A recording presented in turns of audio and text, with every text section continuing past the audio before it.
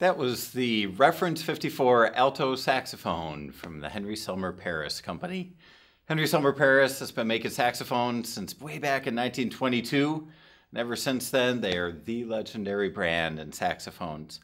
The Reference 54 line came about as a response from customers saying, I really want the deep, rich sound of those historic instruments from Selmer Paris. So how were they going to do that with a modern ergonomic? Well, a few things. First of all, longer bow and a longer bell on this instrument.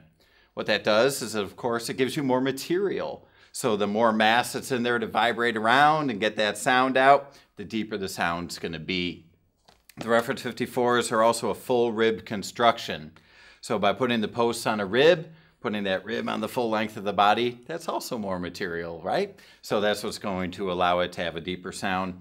And finally, a deep lacquer on the dark gold and a higher copper content give it a big, full, rich sound. All the Reference saxophones come with an SADC Star mouthpiece. That is kind of the standard in mouthpieces, so a great mouthpiece to get you started on. They come with a beautiful flight-style case, easy to get around, easy to get to the gig, put into the overhead on the plane, whatever you might need to do. So the Reference 54 is an excellent choice for jazz and pop, but also a great choice for the person looking for a dark sound out of their classical playing.